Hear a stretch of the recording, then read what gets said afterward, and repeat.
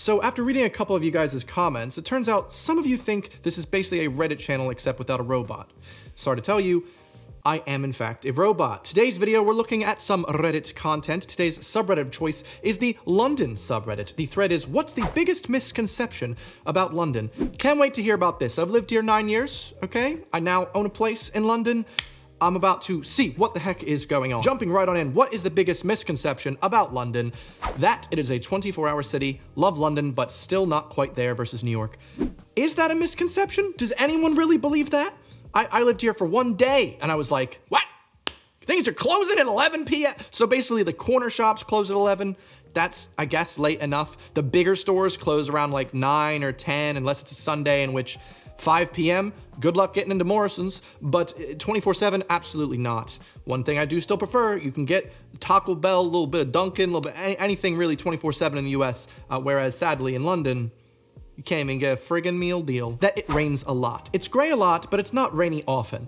I think I've said this multiple times on this channel. It is just a meme at this point. It's a stereotype. People think London is a very rainy city. You know, that's just what especially Americans will think. I can tell you the truth, it's not really that rainy.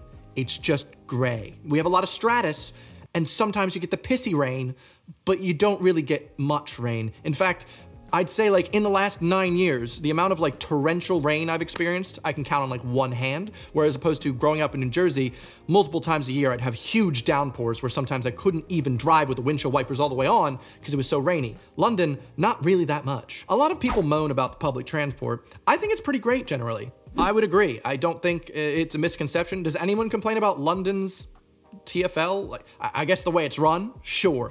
But the public transit, compared to the rest of the country, anytime I say any slight complaint about like, oh, this little thing, people from outside of London go like, at least you have more than one train line / more than 0 train lines. This is all about context though. You see, I used to live near Zone 2 Jubilee Line station, and if I had to wait for more than 4 minutes for a train, I was livid. Yeah, I think it's one of those things, like as a Londoner, you might get really upset if you have to take the overground and you have to wait 10 minutes to get a train, whereas that is a luxury if you live outside of the city. So yeah, it's about the context, I'd say. That Tower Bridge is called London Bridge. I'd say that's a pretty accurate misconception. A lot of tourists might think that. I think a lot of people have talked about this ad nauseum, so who doesn't know this at this point? I'm gonna just necessarily link. Jay Foreman did a really good video about this recently. London Bridge, Tower Bridge. I would recommend you check it out. He is the best. I was gonna say the Bay, but I don't want him to think I'm coming on to him. Or do I? Anyway, the next one we have, misconceptions about London. I'm in love with Jay Foreman. That everyone lives in a nice terrace, just like Paddington Bear in the movie. Oh my God. I assume the house that family lived in, what, at least 2.5 million pounds in terms of what they could sell it for, not what it's actually worth. Yeah, when are we gonna get more realistic kids movies set in London where the main character lives with 6 others in a tiny box house next to a loud train track in Zone 6? Yeah, absolutely. Literally my last like 4 years of my life, besides this place, I've like never lived in a place just by myself or just with one other person, except when I lived with Dodie. It's always been big flat shares as the only possible way to afford living in this stupid expensive city. But yeah, I think we need more representation there. Though I've seen an episode of The Inbetweeners, and doesn't he and his friend live in Croydon together? I liked that about the first episode I watched. I was like, oh, this is actually representing my experience of London, especially right out of like university. That's what I liked about it. It was like, oh, this is basically real experience, not, hello, honey, the butler didn't clean my shoes when I walked in. I'm kind of done with that style of content. Misconception, people aren't friendly. By and large, the friendliest thing someone can do in the big city is not get in your face or space. Okay, so by that definition, people are very friendly because they never talk to you. I would say it's not a misconception. People just in London are a bit colder. That's just how it is. Not an exaggeration, just especially if you go out of the bubble for 1 day, you'll be like, wow, people talk to me. This is so nice. I did talk about that in my Living in London pros and cons video. If you haven't seen that yet, that'll be linked somewhere, full of actual conceptions that aren't misconceptions.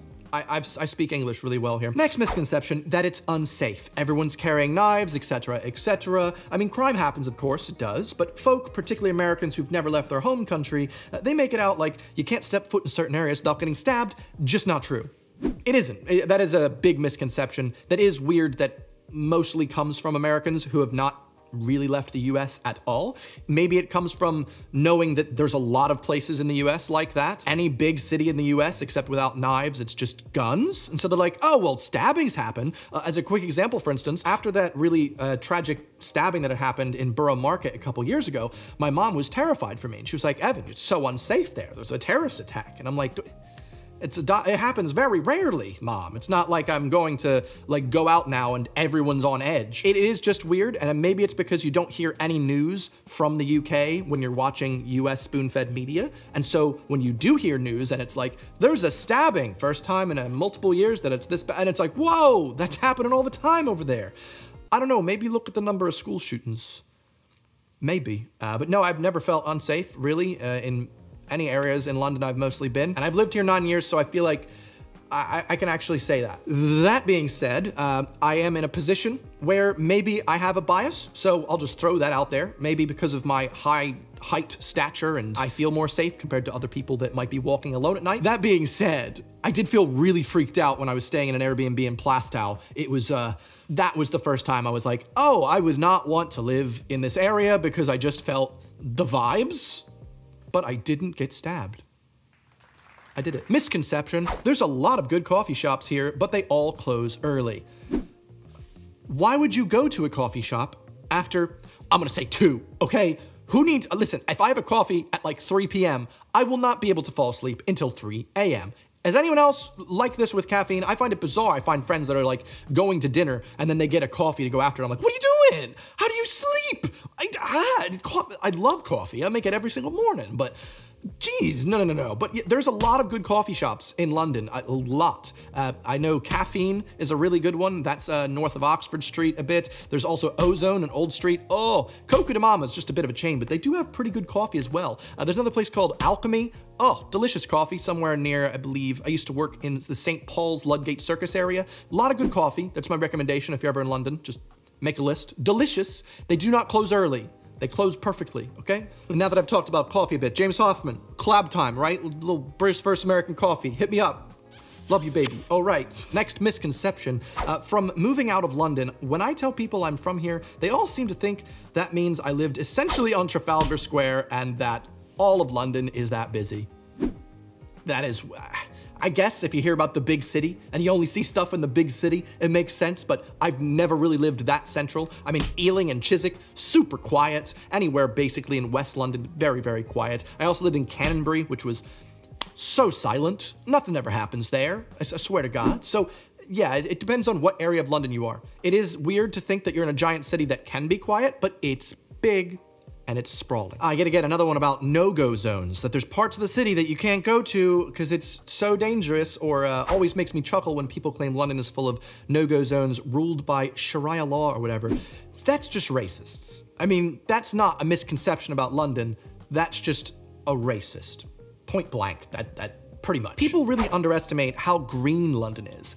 I know there's a lot of good parks, as you're saying, there's a lot of really beautiful parks in London. I myself have made a video pretty much about Gunnersbury Park because I love it so much, but that's specific pockets. The parks are beautiful, and there's a lot of parks, but there could be more. I think it depends on what area you're in, really. I have not really much green space where I'm living now. Tragic. That it's dirty. Is that a misconception? Blows my mind. It's not really dirty compared to most cities of its size. Absolutely not. One of the things that blew me away the first time I landed in the UK was that there were street cleaners.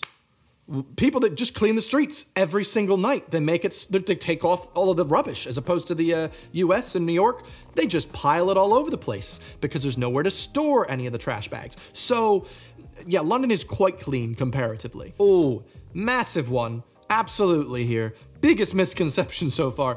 Wages compensate the cost.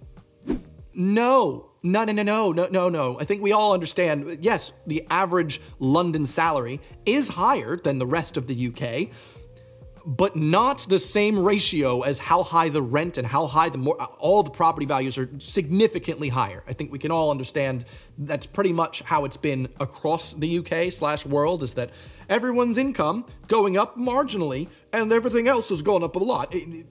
It's just much worse in London. It's not like everyone over here is like making the buku dinero. Here's a bit of an interesting one. We have, as someone who was born and raised in London, I really hate when people say London isn't somewhere to bring up a family. I have actually heard that quite a lot. I love that I grew up here, and I'm looking forward to bringing up my own family in the capital. In fact, I can't wait to take my baby out to our great city's parks, museums, aquariums, etc. I really love that they'll be able to see such a mix of people that'll be totally normal to hear different languages being spoken and different types of food being eaten.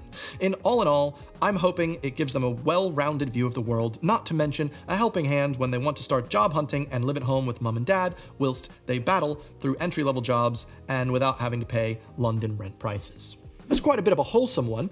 I do think that that is one of the nicest things about London is how multicultural the city is. But I have heard that quite a few times. It's like, oh, why would you want to raise a child in London, this big city? You'd want to go out somewhere else. And I think that really depends. Like I said before in this video, there are pockets of London that are quite quiet, that are nice to bring up a family in. We're not trying to say if you live in London and you want to raise a family here, you gotta go to the middle of like Oxford Circus. Sure, that might not be the best place to raise a family. I can't imagine the child ever hearing The Sound of Silence by Simon and Garfunkel. It's a good song. I do personally still think it is bizarre. This is just from my upbringing, by the way. It's not bizarre, but for me, I find it bizarre. Kids here going to school, they just ride the standard public buses. I find it fascinating. There's no particular buses? London life. Tell me if that's another thing outside of London, by the way. I just know that from here, and I always found it weird. Thanks for staying up to date. Hope you enjoyed this bit of Reddit content. If you enjoy this, subscribe, because I got a couple more of these in the pipeline the next couple weeks. So I hope you stay tuned, see that later. And also, if you want, I do have a couple other Reddit videos to check out if you'd like. Anyway, I'll see you guys next Sunday. Have a lovely day, cheerio, and goodbye.